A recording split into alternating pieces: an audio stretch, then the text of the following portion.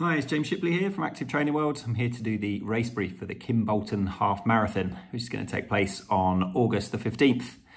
We're really looking forward to this one at Active Training World. It's a new event for us, and the grounds for the start and finish are absolutely stunning. It's like this line of beautiful trees in the ground that line the start line that leads all the way up to the house. So it's absolutely picturesque. You're going to really enjoy this one. But I've gone ahead of myself, so I'm going to do I'll take you from the beginning. So we'll talk about the parking for when you arrive. So all the parking is free, and it's all within the grounds as well. So all you need to do is when you arrive is just follow the parking marshals that we have in place, and they'll let you know where they want you to park within the grounds. And then make your way over to registration. Registration, you'll just need to say the name that you used when you made your booking, and they'll give you a registration pack, which will contain one race number. And on the back of that race number will be a timing chip, which will have like a foam backing. So please make sure you just leave that well alone. Don't bend it in half or soak it, eat it, anything stupid. Just leave that well alone and your time will work perfectly.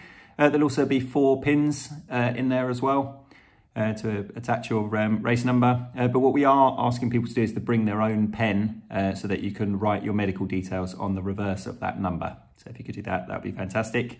And there'll also be a baggage label in there as well, because we'll have a baggage area for this event. Okay, so after you've registered, we do ask that you still maintain social distancing. There's loads of space within the ground, so if you can make sure you do your warm-up, just find yourself some space and go and get yourself ready for the event, which will start at 9 o'clock. Okay, and then at 9 o'clock the race gets underway, and for the first 3.5 miles, the race is completely traffic-free. So we've paid for road closures to take you out of the school grounds and then up through the high street. And then for the first 3.5 miles, there won't be any cars on the course at all. After that 3.5 mile point, we do ask that you keep to the left-hand side of the road as you go around. The quiet country lanes for the rest of the course. So if you do that, that'd be fantastic. Because it's not completely traffic free, you can't wear headphones for this event. So you are allowed to wear boneless conductors. They magically play music through your cheekbones. I'm told, I've never used them myself, but apparently that's how they work. They sit on your cheekbones and you can hear music through your bones. So if you do have boneless conductor headphones, you are allowed to use those. We will put 3 water stations out on the course, very roughly at 3.5 miles, 7 and 10.5. And then there'll also be water and medals, of course, at the finish line for you. The race is held under UK athletics rules, and there will be a referee present to make sure that we're all doing everything that we should be.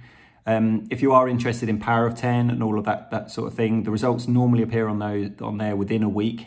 So just give that a few days if you can do, and your gun time and your chip time will both be on those results. They'll also be on our results website as well, so eventchiptiming.com. So you can get your result as soon as you cross the line. Your result will be available online, literally within about 2 or 3 seconds. Your time should be online for you. And that's about it for the race brief from us. If you do have any questions, do drop us an email or let us know in the comments below, and we'll do our very best to answer them for you. Okay, and look forward to seeing you on the 15th. Cheers then, bye.